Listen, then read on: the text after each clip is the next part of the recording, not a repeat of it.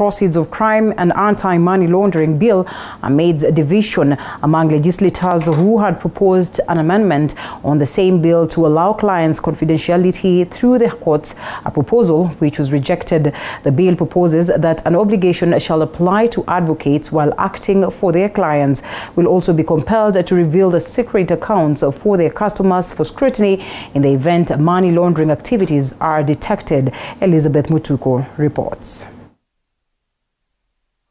Finally, Parliament has kicked off the journey that will help address the thorny issue of money laundering, a business which, according to legislators, has threatened to cripple Kenya's economy. Propose the question, so I'm putting the question, which is that the House do agree with the committee in the said report.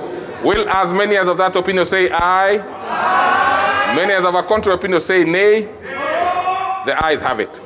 A new proposed law by legislators will now expand the definition of reporting persons and will now include advocates, notaries, and other independent legal professionals who are sole practitioners, partners, or employees within the professional firms, so that the obligation to monitor complex, unusual, suspicious, large, or other transactions and to report any transactions that constitute or may be related to money laundering as provided under Part 5 of the Act to apply to them.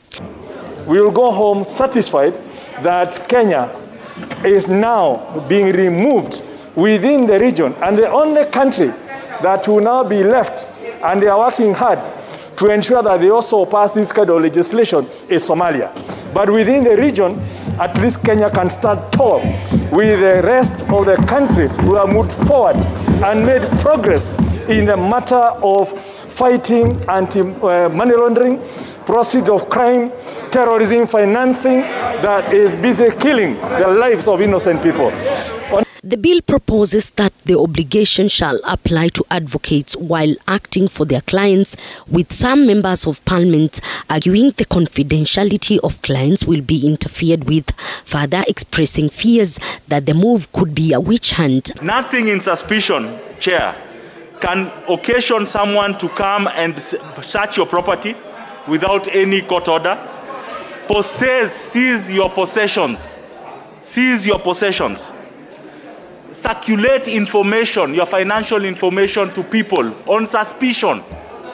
Because on the basis of suspicion, Chair, people are kidnapped. Yeah, you can't do that. The privacy of a person is succinct to the person, and indeed, as the Honorable Junet has said, this is the fundamentals of the Constitution. We must safeguard lives and livelihoods, and it cannot be at the whim of a person. I agree with Sonkok, Chair. Chair, there are rights that have been given also by the Constitution. And you cannot deny them through a statute, Mr. Chair. And you know, this bill is going to end up in court. This bill is going to go to court, Chair. So don't allow people's money to be frozen just because of suspicion. What Musimba is putting up safeguards, Mr. Chair. Safeguards on how the rights of people can be protected under the Constitution.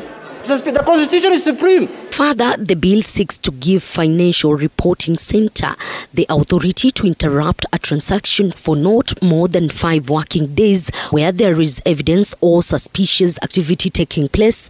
This will also allow the center adequate time to investigate the transaction. So that the 5 days that we give ARA is just 5 days. After 5 days, if your money is okay, it will just be there. It will go nowhere.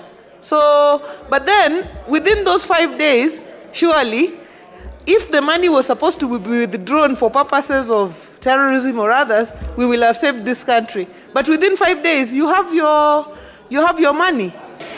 And it is part of meeting the international obligations towards managing anti-money laundering. So it has nothing to do with the local politics.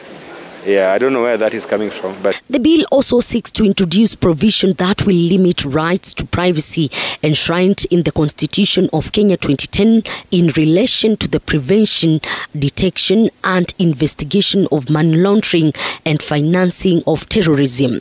Elizabeth Mutuko, TV 47.